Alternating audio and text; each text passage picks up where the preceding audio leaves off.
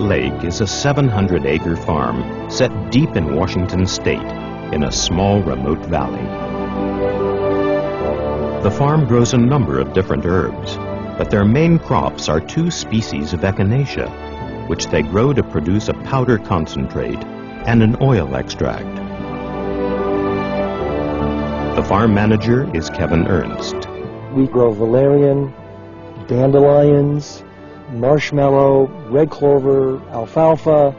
The list goes on, and really it changes from year to year depending on what the market is. We grow a lot of stinging nettle, and that's for two different products. One is for the root, and the other is for the aerial portion. We've fine-tuned our drying process here at Trout Lake Farm so that we can seal in the natural goodness that's in the herbs. We do that by manipulating the drying process so that we dry them as quickly as we possibly can, yet not drying them at such a high temperature or so quickly that we drive off those essential phytonutrients that make Nutrilite's products so good. We began a ag research trial last season in a field here. It's about a 7-acre field, and we're looking into several different varieties of berries. Berries are very high in anthocyanins. They're very good antioxidants. We think that there's great potential for it, and we know that this farm will produce great berries for Nutrilite's products.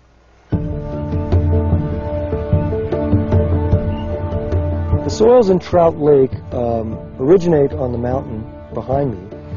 They're all volcanic in nature, so it's very rich soil. It has a lot of minerals in it. We take a lot of care in making sure that our soils are at their peak with soil life, and that will then equate to good nutrition for the plant.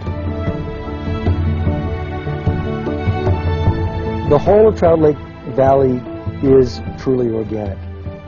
Many of the people who have small farmsteads here may not be certified organic, but they don't do anything that would be contrary to what organic standards are.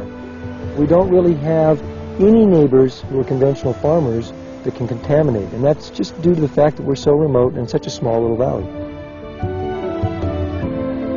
This farm over the years has had an influence on the neighbors. They've seen the economic benefits of having an organic farm.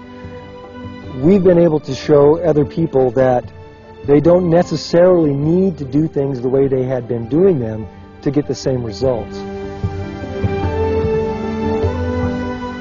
Organic farming is all about fitting in with the natural world.